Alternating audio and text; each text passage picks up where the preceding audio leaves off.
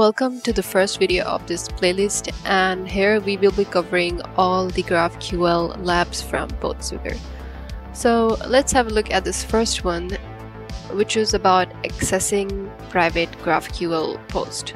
So to understand this, you first need to have basic knowledge about how GraphQL query looks like and how mutation work, what is arguments, what are fragments, and if you want to learn about them, you can check out the video from the I button there. And once you are done, you can get back to this video. Okay, so let's get started. I'm going to access this lab.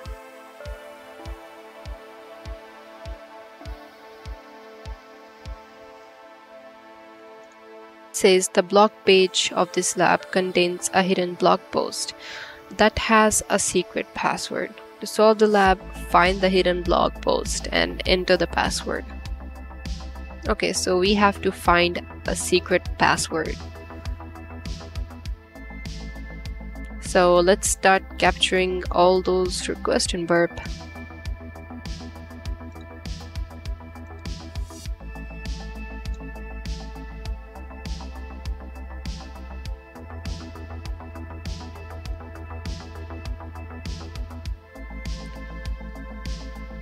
Not much of functionality here.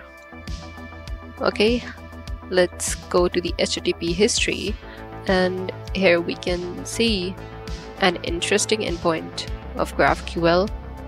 Let's send this to repeater, and there is this another one. Okay, so let's have a look at this first.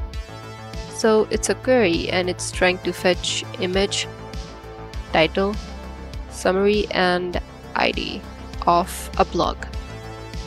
Send this request, and in the response you can see all those data being returned over here.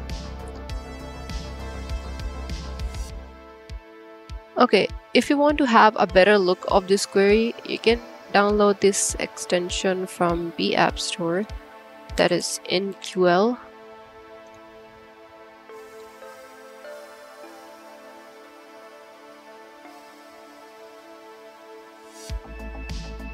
And you can see this extension is installed.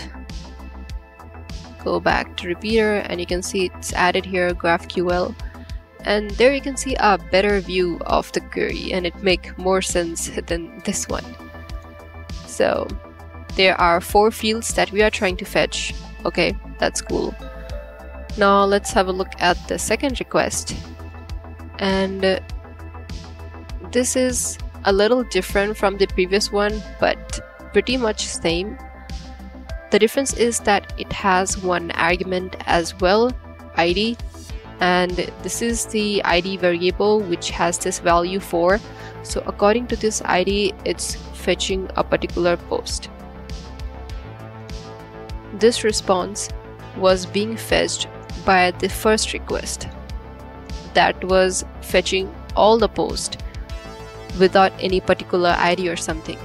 But when you click on a particular post, like this one, it will try to fetch that particular post by providing a particular ID in the argument. Okay, so this is how it is working. But to solve this lab, we need to find secret password, right?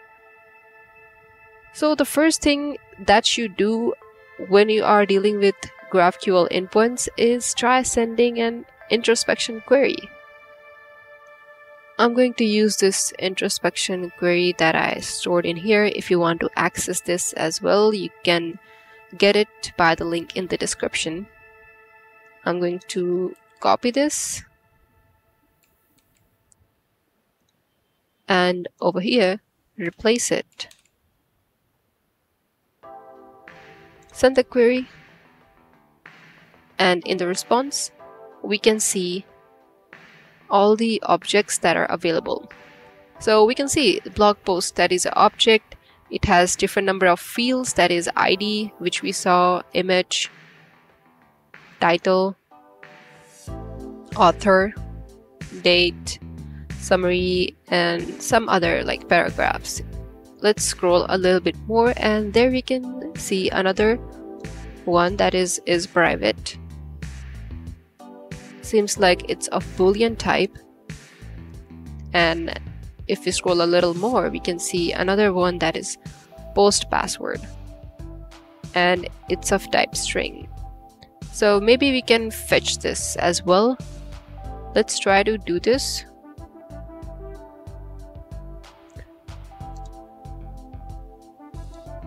Here I'm going to include post password.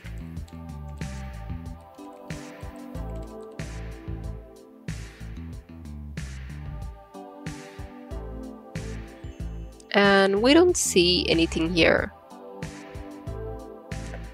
Okay, let's go back again. There is another thing we saw, that each post has a particular ID. So it's 4, 2, 1, and 5. It's obvious that ID 3 is not available here. So maybe it's private. I'm gonna go here and change the ID to 3. Send the request. And we are able to fetch this particular ID.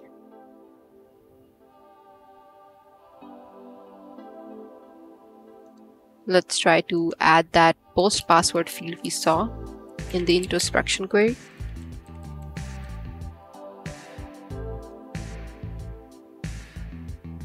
And here we can see the response has this field as well.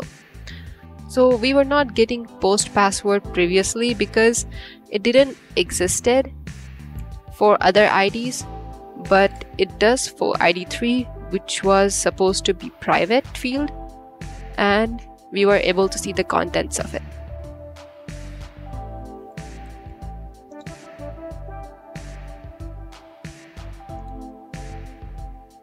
Okay. This lab shows that how an attacker can get access to fields that are supposed to be hidden, which are not quite easily found when you analyze the request manually like we were doing it before, but after sending the introspection query, we were able to see the hidden fields and we were able to exploit it. Okay, thanks for watching, and I'll see you in the next one.